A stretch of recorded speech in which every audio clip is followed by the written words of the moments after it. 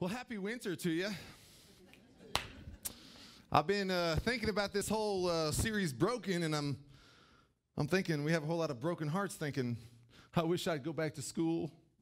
Right. I think my daughter is the only one that wants to. Like, I'm pretty sure my daughter's the only sick one that wants to get back into school. So every time she hears Barberville City has been canceled, she gets brokenhearted. So this series would just go right along with her. Some of y'all are brokenhearted when you're like, it's going to be 45 today, and the roads are going to be clear and able to get to school. And you're like, oh, gosh, you just cut me deep. Some of you are like, I wish that my job had the same rules that the school did, and if I want a day off, I'm just playing. But anyway, I'm glad that you're here today. I'm glad that you're here joining with us this morning, kicking off a new series entitled Broken.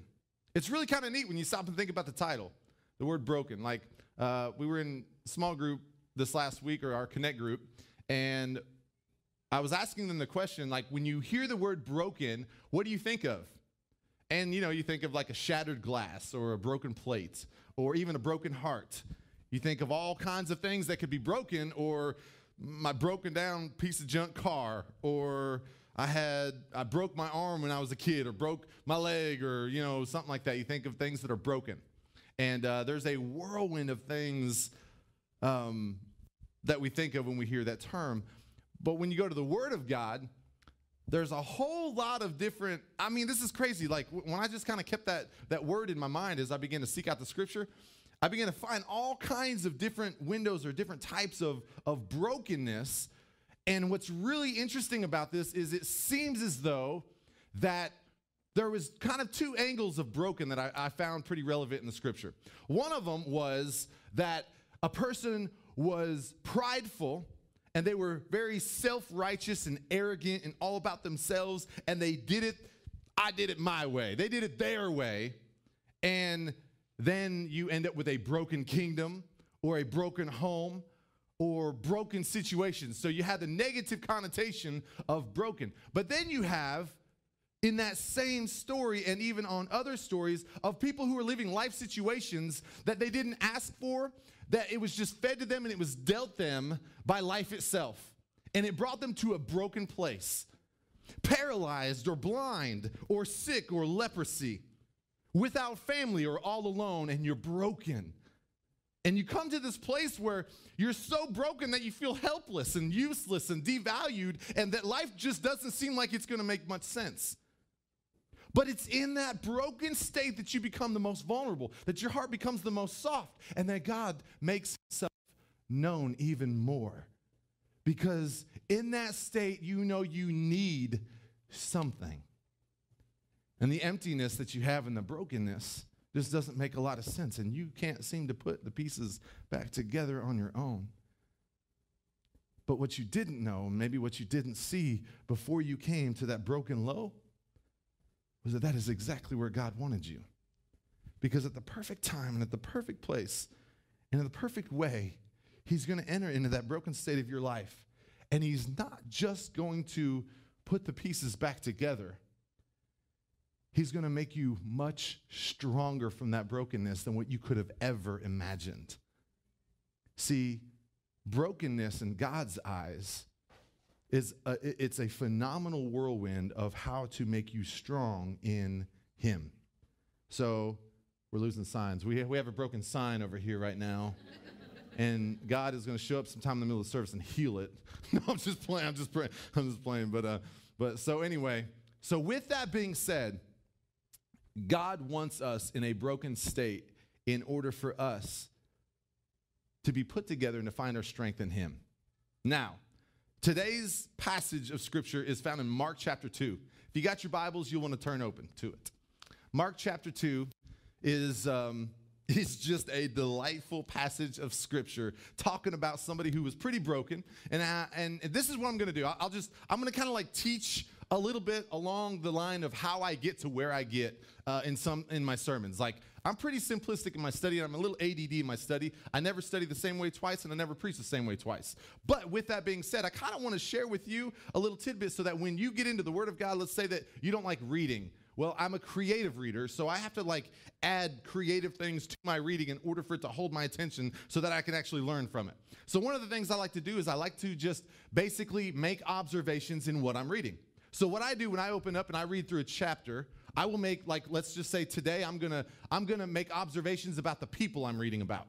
So what I'll do is while I'm reading, I'll circle the names. Like if Jesus is one of them, I'm going to circle Jesus. If the paralytic is one of them, I'm going to circle him. 4 men, I'm going to circle 4 men. The crowd, circle the name. Scribes, I'm going to circle the name. And I make observations of these people, and then I just kind of sit back and I take the time to put myself in the shoes of Jesus and doing the things that he did.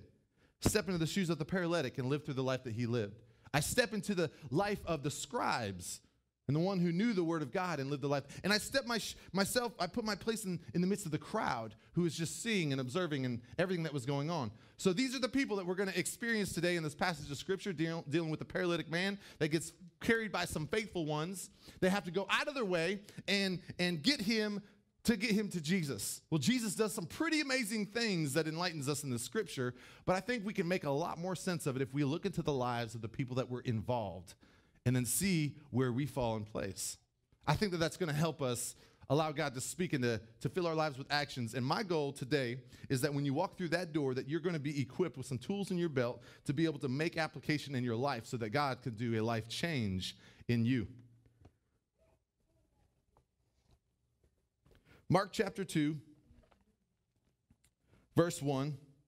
Reads like this. And today, a lot of times I read out of a New Living Translation because it's just kind of a flow of a read. Today, I'm reading out of a New American Standard.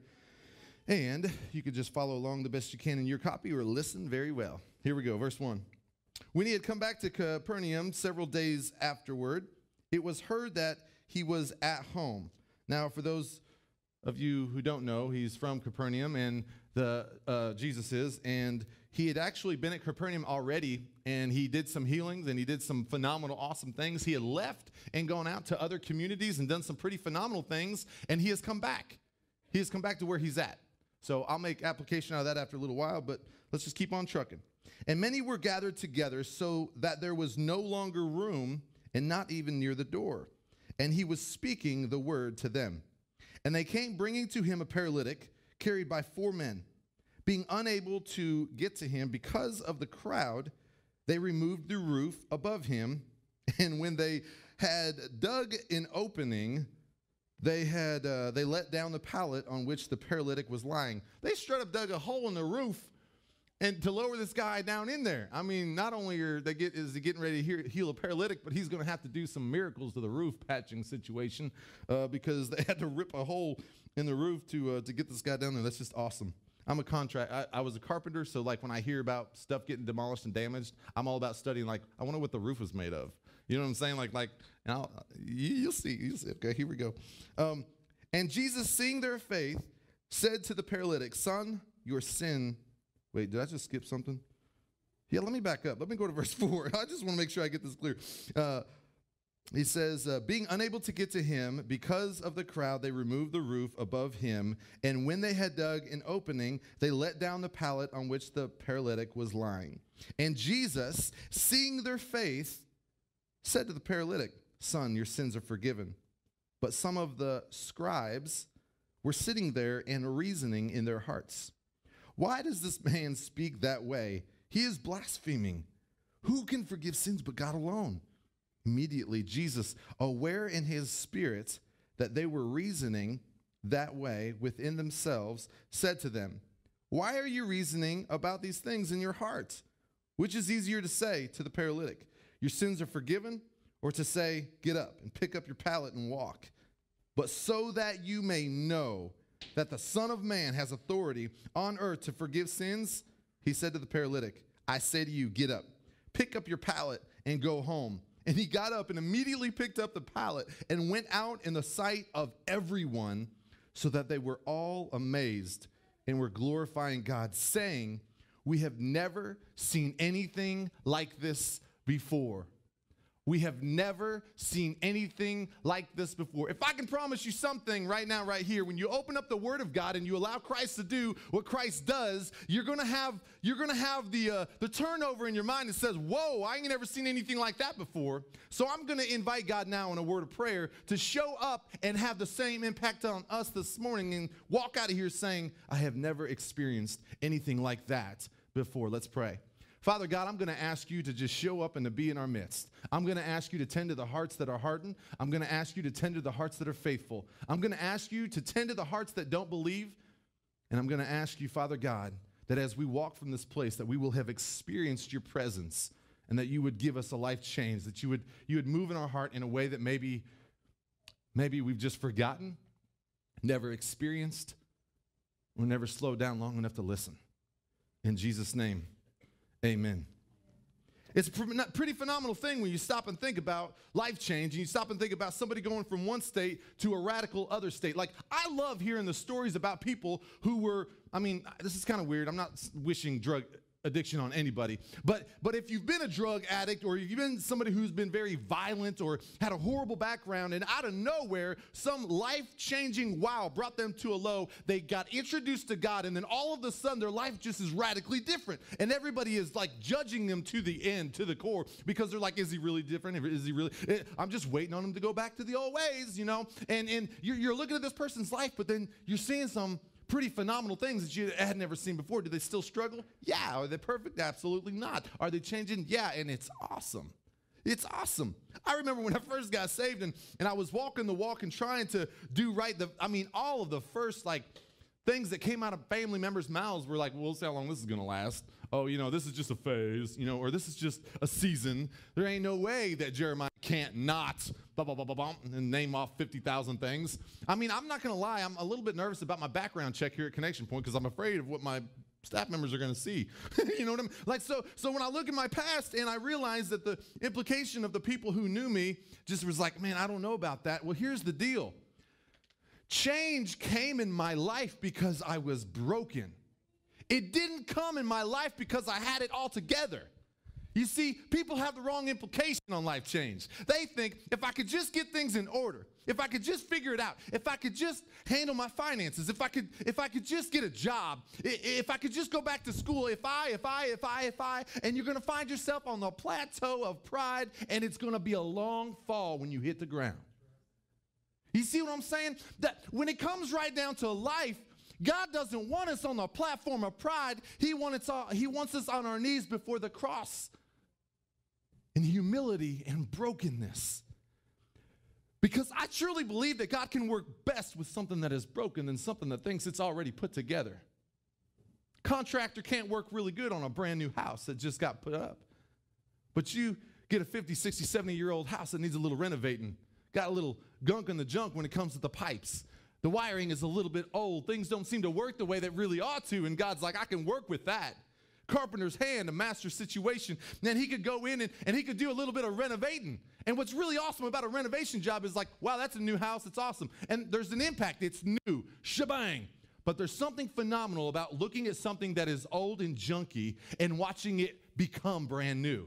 There's something really cool about that. I've fallen in love with we bought a house back in Illinois, and I was able to buy it and, start putting my hands on it. And, we had to gut the thing. We had to break it down before we could put it back together. And I just want you to know that sometimes the Christian faith is like that. A lot of people miss this. Like, I'm not even preaching yet, okay? A lot of people miss this. A lot of people miss that when you become a Christian, it's easy. No, it's not. You are new and you were made new, but there's a renovation job that needs to take place. You see, some of the old walls need to come out. Some of the old structure needs a little bit of shifting and changing. Your foundation isn't so strong and it isn't so good. There needs to be something broken in you in order to be built back up the way that God wants to build you up and to put you back together. The wiring system in you, the way the water flows in your life just isn't so good, so some of it has to be taken out and some of it has to go away in order for God to bring it back to where it needs to be. And you will see life change, and it starts with a state of brokenness. And when God begins to put the pieces back together, all of a sudden, you just know that that's where they were supposed to be to begin with. God, I'm thankful that you broke me down the way that I broke, because the way the pieces were together before wasn't even how you intended me to be put together. That enters us into this passage of Scripture, and there's 4 different types of people in this passage, and we're going to look at each individual, and I'm going to make observations on 4 different groups of people. The first one is the paralytic and his situation in his life. And listen, it's going to narrow down to this. I think that in each one that we're going to look at, there's something that had to break. There's something that had to be broken in order for them to engage and to be right with where they were supposed to be with God. See, I think that there was something in the way of them and God, but something had to be broken in order for them to be right where they needed to be with their relationship with God. You see, I think that each and every one of us have the same kind of application that needs to happen. I think that there is something, even in the life of a Christian, as they are walking and moving and growing in their faith, I think that things get put in place that prevent us from getting close to God the way that we really need to get close to God. And there needs to be something broken. You see, brokenness doesn't just happen one time. You don't break the plate, put it back together, and eat off of it. No. We have to be broken over and over and over until God gets the mold right. You see? So with that being said, we're going to look at the life of the paralytic. We're going to look at the 4 men that carried him to Jesus. We're going to look at the scribes and their situation and what prevented them from being with God the way that they needed to be. And then we're going to look at the crowd. And I'm just simply going to make observations of all 4. And when we get to the end of this thing, I pray and hope that you find your place and see what kind of decision, because we're going to get to the end, and I'm going to just tell you ahead of time that I'm going to give a few call-outs of something that you need to take action in. You're going to have an opportunity to just stand right where you're at and say, I've got to make that change right there. I've got to make that change right there in my life. Otherwise, I'm not going to be right with God the way that I need to be. Yes, that should be water, but it's coffee. Okay. Let's look at the life of the paralytic. Stop and think about being paralyzed. Stop and think about being demobile, okay? He couldn't move. He couldn't go anywhere. The Word of God says that he was on a pallet, like he was unable. And it actually says that he was laying, like when they lowered him down, he was laying, the Greek word would have been laying out, like completely flat, laid out on the pallet. We don't know how paralyzed he was. We just know he straight up couldn't get there on his own. So let's look into the life of him. What I see, just observation of thinking of a paralytic and needed 4 people to carry him. I don't know if he was a big dude or a small dude. I just know it took 4 people to carry him. But he was unable to get to Jesus on his own. The paralyzed person was unable to get to Jesus on his own. Therefore, there was something that was disabling him, and obviously he was paralyzed. Again, we don't know what, but whatever his disability was, it kept him from getting to where he needed to be. So I bet, stepping into the shoes of the paralytic, he felt helpless. He felt helpless, and he probably felt lonely. Probably had some anxieties about how he was going to make it from day to day, because he couldn't work the right way. He couldn't do things like everybody else could. And he heard of Jesus. See, stop and think of this. In the previous chapter, Jesus was in Capernaum, and he healed, and he cast out a demon out of a guy and did some phenomenal things, and then he left. I can only imagine what the paralytic was thinking, laying out on his pallet in the street. Man, I saw and heard of God doing some pretty awesome things, but he's gone, and I don't know if he's going to come back. I don't know if I have a chance. Imagine what he thought of when he heard Jesus came back home.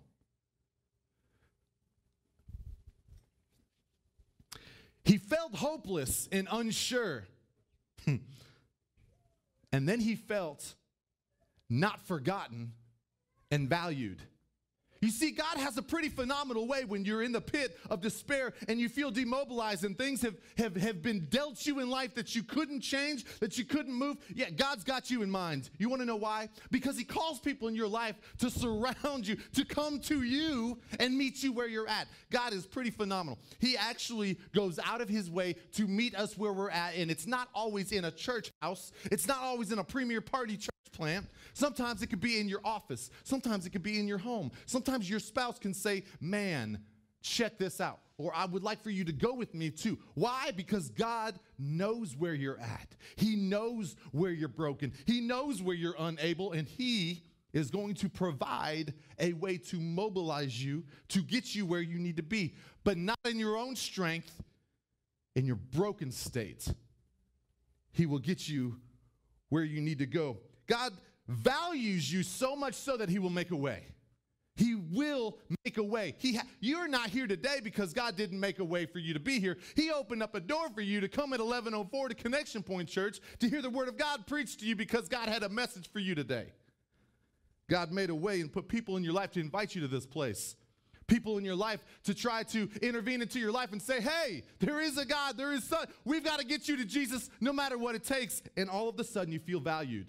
You feel like, well, somebody cares. I don't give a flying hooey about this Jesus guy. But this person cares enough about me to think that I need to be with him, so maybe I ought to go. Maybe I ought to let them carry me. Feel provided for. The right people at the right time are willing to bring you to the right place. Why? Because God wants to rescue you. He doesn't want to leave you where you're at. He wants to take you where you need to be. He doesn't want to leave you broken and lowly. No, no, no. See, that's the sin of the world consequences. He wants to pick you up, and he wants to carry you. He wants to bring you to the rooftops and lay you at the feet of Christ. That's where he wants to bring you. So I don't know where you're at today. I don't know what has disabled you. I don't know what has enabled you. I don't know what has broken you. I don't know what disabilities you have in your life, spiritually or physically, but I'm telling you, God is intervening in your life because you're here right now. And for those of you who are listening online, you're listening for a reason. This is the phenomenal thing about the paralytic guy that I thought about stepping in his shoes. When he was sitting on the street in his pallet, or sitting on a curb, or sitting in a field, or wherever the world he was in his pallet, this is interesting. He had no idea, had no clue, sitting there all broken and lame, had no idea how God was going to use him that day. Had no idea. He had no idea the implication of life change that was about to happen in his life. He was about to go from demobilized to mobilized. He was about to go from no-go to go-go. He was about to go from being dropped to being hopped right out the door and moving for God. I just totally made that up and went with it. It was good. I like it. He had no idea how free he would be by being led to Christ. Had no idea the freedom that would come from being in the presence of God himself. And he had no idea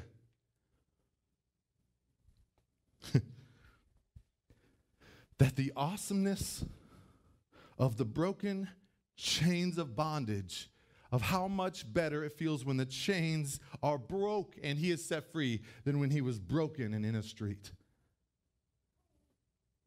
He had no idea. Sometimes we have no idea the true value and desire that God has for us and what he wants to do in our lives until we just let somebody intervene and help. If you're the paralytic today and somebody has been intervening in your life to somehow get you closer to Christ because you ain't been able to do it on your own, let him carry you. Let them rip through whatever. They know how to go around the crowd. They know how to rip through the roof. They know where Christ is located, and they want to bring you there. Let go.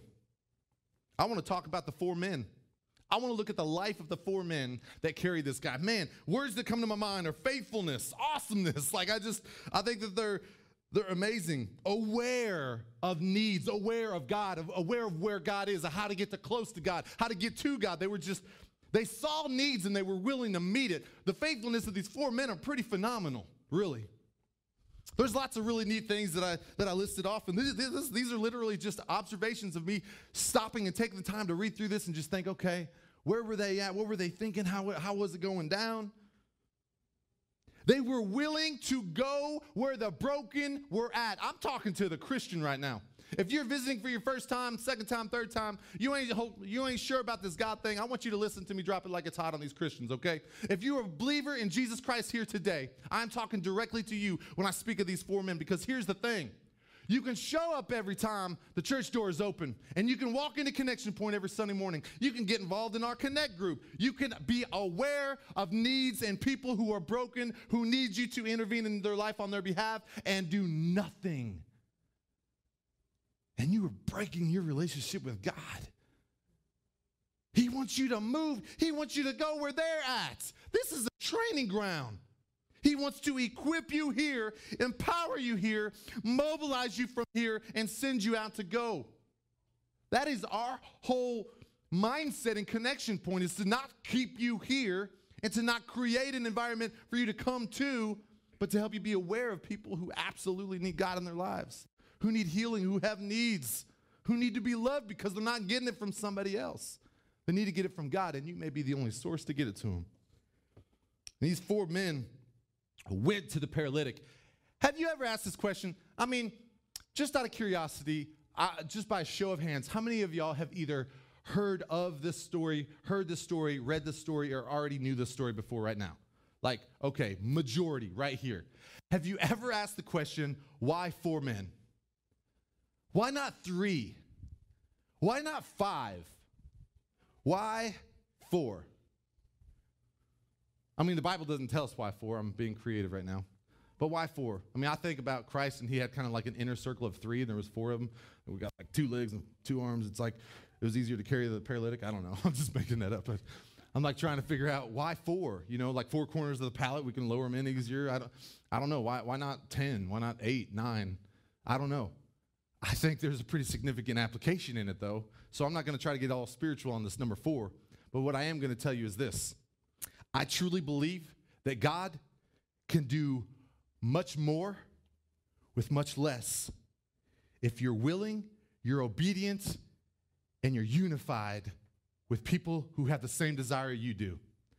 I say this, Christian. Give me 3 of you that are faithful. We will rock Barberville with the gospel of Jesus Christ. I would rather take 3 of you who are absolutely passionate about preaching people for Jesus, and the rest of you go home. That's what I'm saying. You get passionate about the gospel of Jesus Christ, be willing to go, be willing to reach, be willing to rock it for the gospel of Jesus Christ. And I'm telling you, we can make a difference. We can help paralyzed be healed. We can rock the crowds and put them in awe by the faithfulness of 4 rather than the faith. Man, there was a crowd of people in the presence of Jesus that weren't making a difference. They just sitting there watching and listening. Watching and listening. But there were 4 people that were getting it done. See, listening to the word is important, but getting after it, Life change and life impact is not going to happen if we stay sitting right here. That's why I like that these chairs are mobile. We move them when we're done, so you can't stay sit. I think we can do much more with much less. All right, things to learn about their faithfulness. This is pretty cool. Doing the right thing is always hard work, Christian. If you're going to be faithful and you're going to be obedient to God to actually walk that fine line, I'm going to tell you right now, it's harder than what you think. It's not the easy road. It's not the broad road. It's not always the funnest road, but it does have the most amount of joy, the greatest reward, and it's where you belong. But it's hard. Do you think carrying a guy and busting through a roof and lowering down to Jesus was easy? It took faithfulness and risk. I mean, ripping through somebody else's roof. Imagine if you were sitting there eating dinner, chomping on your pork chop or a chicken leg, and eating some cornbread. What else we like? Green beans, mac and cheese, banana pudding. We just, amen, Lord. Just need to pray on that banana pudding with the little vanilla wafers in them. Strawberries. Okay.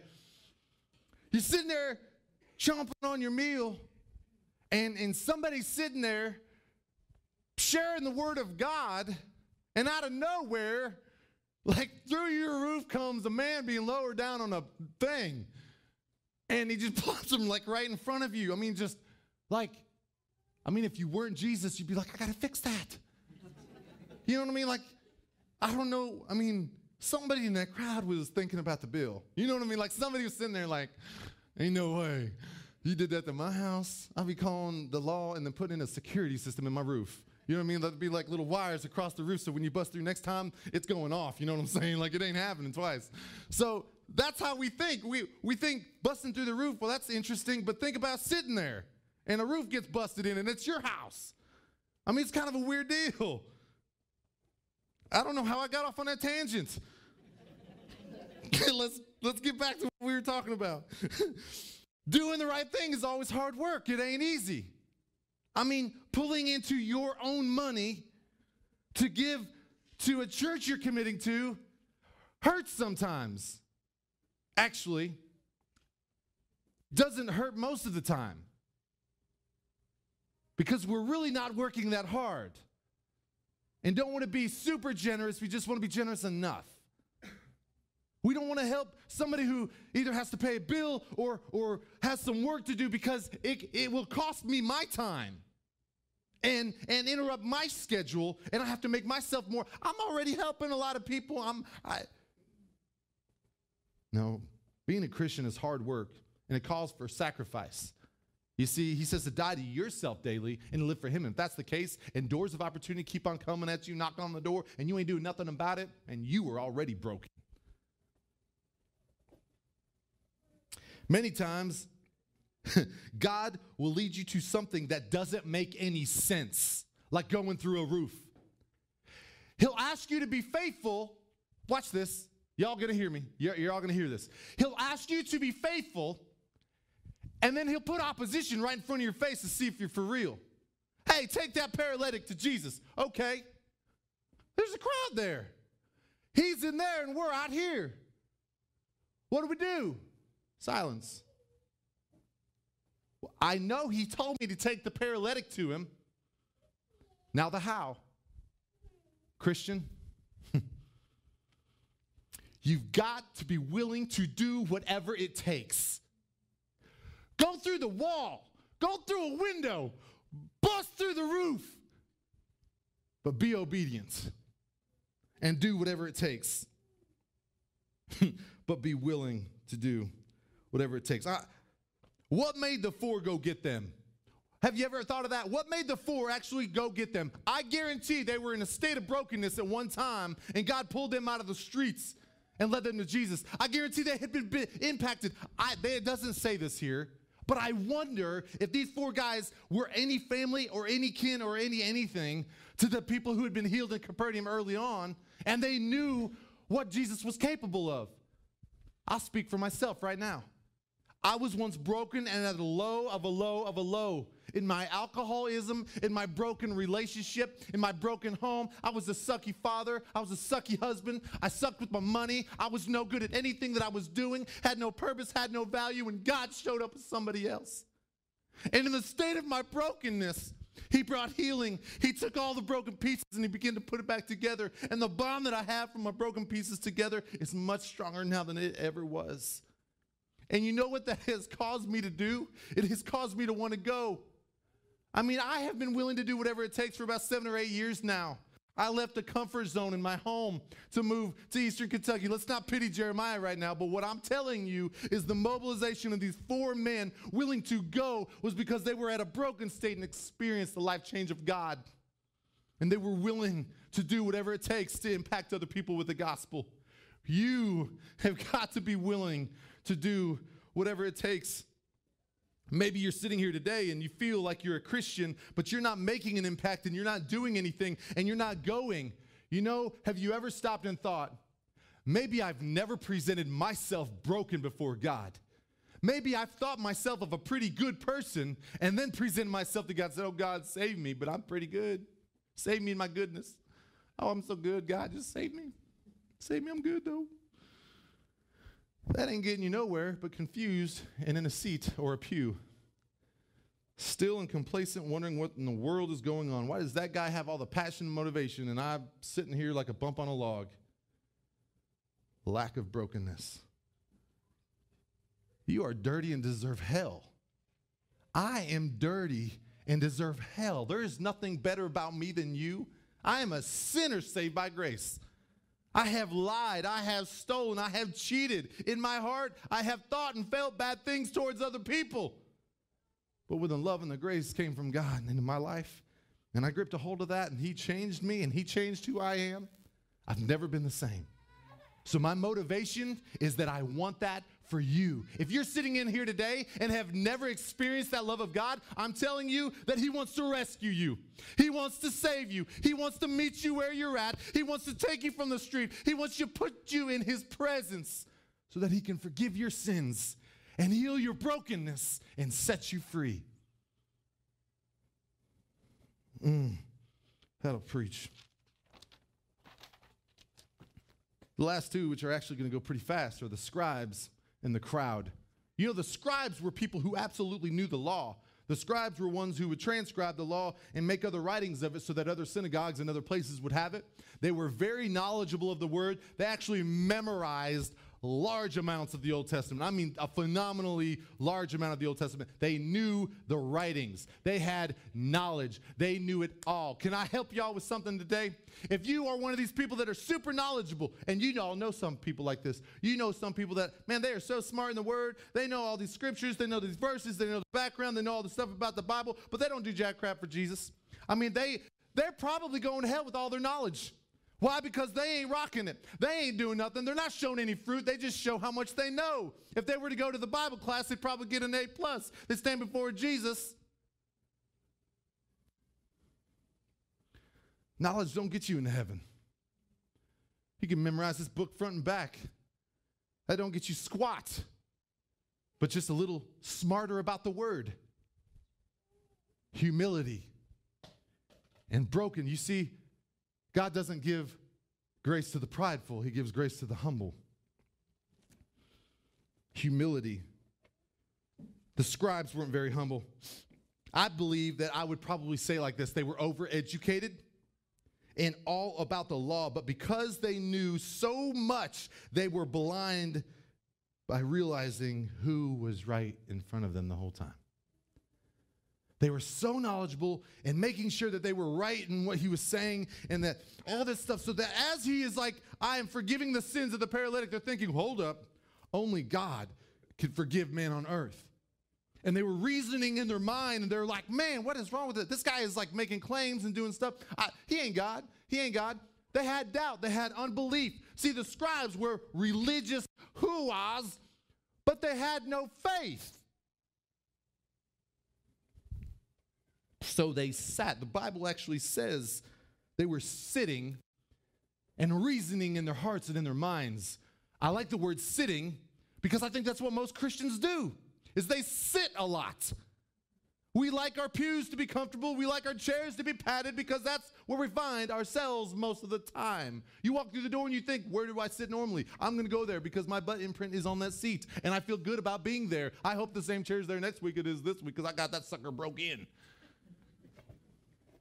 God don't want you on your backside. He wants you climbing the housetops and lowering people down on pallets. He wants you meeting needs. He wants you loving people into Christ. He doesn't want you sitting still. So if you are one of those that are sitting in here today that would fall into the shoes of the scribe, where you have a lot of knowledge, but you're not meeting needs and you're not sharing the gospel and you're not leading people to Christ, you're on a wrong road. I don't care how much you know. You're on the wrong road. Kept him from God. Thought he was just like I can step into the world of those who don't believe that Jesus is God because the scribes are those people. So if you're sitting here today and you're not a believer, listen, I tell everybody this all the time. I'm here today to put truth that I believe is truth on the table. It's up to you on whether or not you eat the same food I'm eating. So I'm just here to present it to you. You have the choice, and I permit you to believe. I mean, you can take the Jesus stuff and set it off to the side and make application all you want to, and that's entirely up to you. But right now, I am telling you that you can be all knowledgeable. You can have straight A's. You can have a great education. You have a PhD. You can be a doctor. You could make medicine and stick people in need. I don't care what it is that you do, but when you die, you're going to stand before a God. If this is true, you are going to stand before an almighty God who I believe created all the world. He created the law. He created the right and wrong. He gave you a conscience. He wrote it on your heart so that you would know when you do right, know when you do wrong. He revealed himself in the awesomeness of all of the world around you. He sent his son to live. He sent his son to die on a cross. And if you just answer the question, why did Jesus have to die? Why? Because you're a sinner and he was not. And something perfect had to pay the penalty for your sin. What does believing in Jesus get you? It gets you life. Eternal life. He rose from the dead, and last I checked, he's the only God that's claimed to be God that rose from the dead. And because he rose from the dead, he conquered death, and it does not have victory over him. I want to serve the God where death doesn't have the victory over him, because I am dead in my transgression. I am dead in my sin. I'm dead in my brokenness. I'm dead wrong without him. He is God. The scribes didn't think he was. He thought he was sinning. They thought he was blaspheming when he was sitting here claiming to be God who could heal and to cleanse. They sat and they reasoned. Let me help you paint this picture. For a person who comes and sits and isn't taking any action, this is what they do. They sit, and because they're sitting and doing nothing, you become critical of everything that's going around you. I guarantee that some of y'all have probably heard a little bit of criticism about Connection Point, or some of you may have been skeptics before ever walking through the door. Man, why do we need a new church? We got 50 of them. Well, they think they're better than us and all this other stuff. And we're not all about pleasing people and trying to itch people's backs and all that kind of stuff. We're just simply reaching people that aren't being reached. All about the de-church and the unchurched. That's our focus. That's our goal. God gave a pastor to step in, a call to step into a local church. God gave me a vision to step into the community and do something brand new and different. There is nothing wrong with either one. There isn't. But I guarantee the people that are sitting back, that aren't doing a whole lot, are reasoning. And they're thinking, what's this guy doing? They're coming up with all of these thoughts, but yet they're just sitting and they're just reasoning. Don't listen. If you're a new Christian, if you've been a Christian for a long time, don't let yourself get there. Don't let yourself get in the seat of the scribe. That ain't no good. It ain't no good. It doesn't help anybody. Paralytics still sitting in the streets, faithful people. I'm a scribe sitting in the front seat. You know what I'm seeing? This is what I'm seeing. Bam, there comes the paralytic, and I'm looking forward. This is what I see. What I see is a paralytic laying at the feet of Jesus, humbled and broken, tore apart, ripped to shreds, but he's closer to Christ than I am, for one. Secondly, I look up in the hole in the roof, and what do I see? I see faithful men. You know what you see when you're sitting and somebody's standing up in front of you doing work? Somebody who's being faithful. In the sitting position, nothing's getting done, but you see the faithful ones who are. It's time to get up. It's time to get up, and it's time to be faithful. And if you're sitting here and you've been that religious person and you've been all about church polity and church politics and what's going on and what's right and what's wrong and making sure that you got all the things going on and we're spending money on this and money on that, you know, that stuff doesn't matter. People matter. And if we're not all about the people, they were more about him keeping the law than they were this paralytic having sins forgiven and him being cleansed and healed and walking out that door.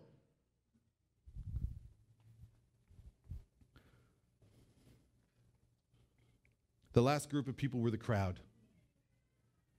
You may be somebody who is sitting here today that's just curious, and it's just part of the crowd. Curious about who this God is. Who is this Jesus? How can he impact my life? How can he make a difference? What is he all about? Is he real? Is he legit? Whoa. Whoa.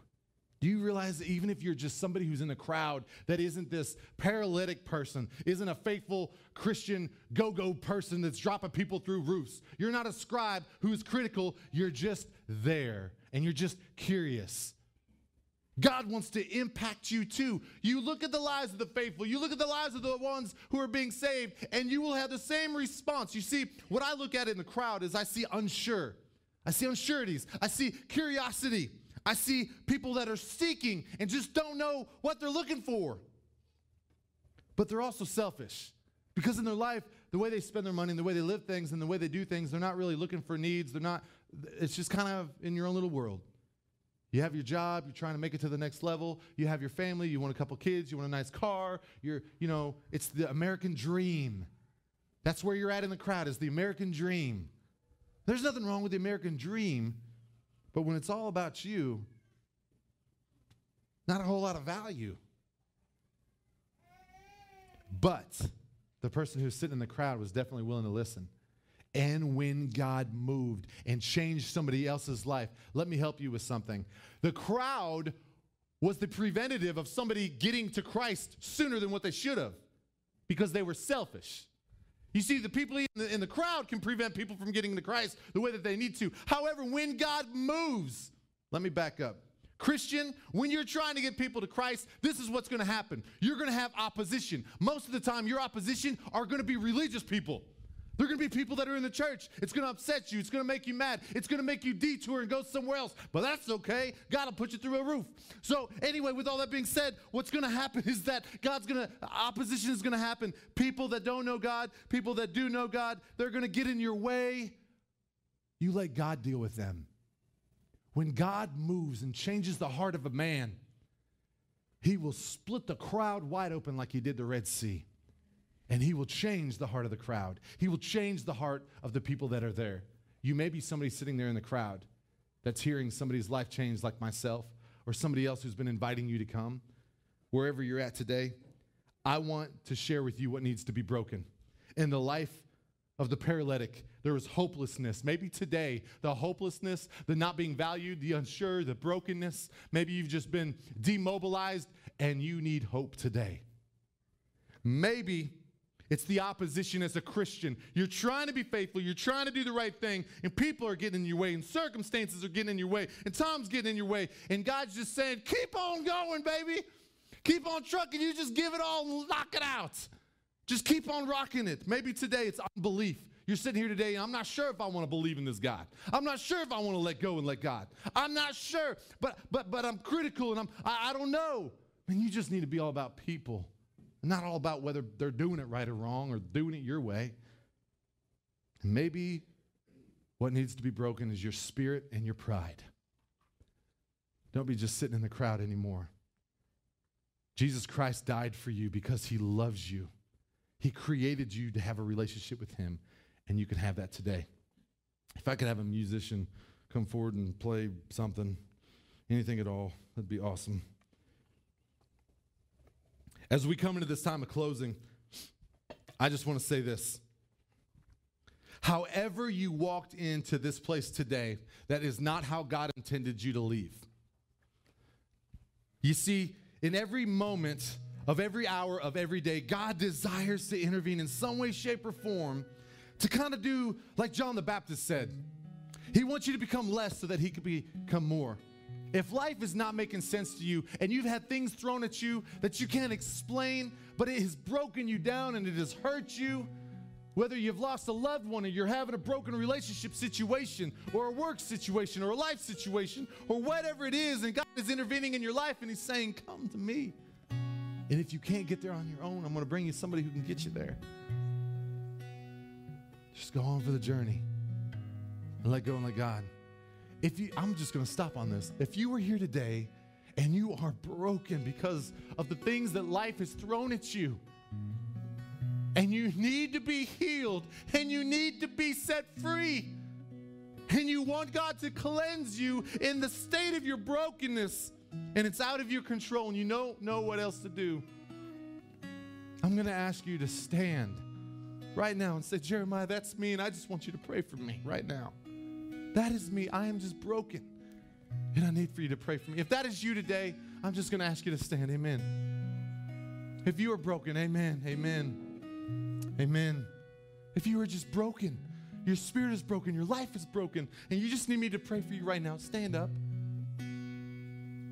I'm going to pray for you guys. Father God, I don't know where these guys are at, but I know their desire and their heart's need is for cleansing and for healing and for setting free. Lord God, you took the paralytic out of the street by faithful people. You brought him through the roof and you laid him at the feet of Jesus. I am, in Jesus' name, taking these folks that have stood up right now and I'm laying them at your feet, and I'm asking you, Lord God, that you would set them free, that you would cleanse them from the inside out. And Lord God, that you would change their hearts and change their lives and allow them to impact the crowd around them. Father, in Jesus' name, I thank you. Amen. You may be seated. You may be somebody who is sitting here today. You're a Christian. You know the right thing to do. You've been fighting to do the right thing, and opposition keeps on coming your way. There are things that are in your path that are preventing you from doing the right thing. You desire to do the right thing, but you don't know how to act on it. You don't know which way to turn. You don't know if you're supposed to be pushing through the crowd or busting through a roof. But you want to do the right thing. You want to get with the right people. You want to be a part of those four. And maybe you're not, and that is you today. I'm going to ask you to stand up. Amen. Amen. Amen. Anybody else looking for that? You want to be a part of that passionate, faithful for. You're saying, God, use me. Is that you today? Amen. Amen, amen. Amen. Let me pray for you. Heavenly Father, in Jesus' name, I want to thank you for these ones who have stood and said, God, I want to be amongst the faithful, passionate ones that are doing whatever it takes to reach into the lives of those around me, that I see needs, that I can make a difference, and I can draw them nearer and closer to you, Father God. Anything that may be standing in their way, Father, I want to pray in Jesus' name that you would begin to deal with it, that you would give them a passion that would drive forward even when opposition comes, whether it's people or life circumstances or whatever it is. Give them the drive to serve you no matter the cost. In Jesus' name, I thank you. Amen. You may be seated. I'm going to group the last two together. You've got the scribes and you've got the crowd, and you may have already stood up, and that's okay, or maybe you haven't stood up yet. You've had disbelief, you've had unbelief, you've had a hard time letting go and letting God just take control of everything that you are and who you are, and you want your life to be Christ's, but you've sat and you've done nothing. Maybe you have thought in your mind and been critical. Maybe you've been that religious, knowledgeable person and haven't ever just let go and let God have your heart and have your soul and come to him broken because of your sin and who you are. Maybe you're just sitting out there in the crowd, unsure, listening, and you're singing, and right now you got something boiling up in you right now that's just like, I want to let go, and I want God to have all of me. If you are ready to let go and let God have all of you in this moment right now, I'm just going to ask you to stand up and say, I want God to have my heart, my soul, and my life from this day forward. I'm going to ask you to stand. Is that you today? Is that you today?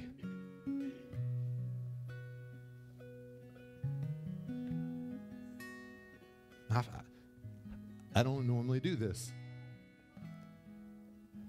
My heart is beating out of my chest right now because I almost feel like somebody else has the same situation going on.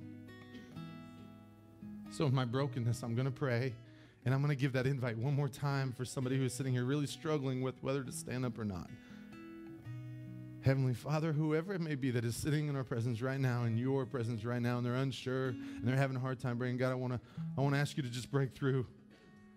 I want to ask you, Lord God, to set them free and to give them the assurance that you are God, you are who you say you are who we preach that you are, and Father God, that you want to change their life and set them free from their sin and give them eternal life.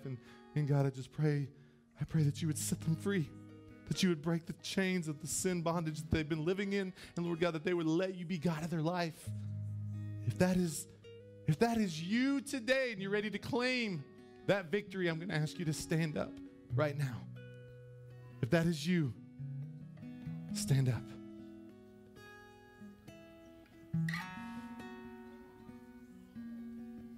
Let me make this clear.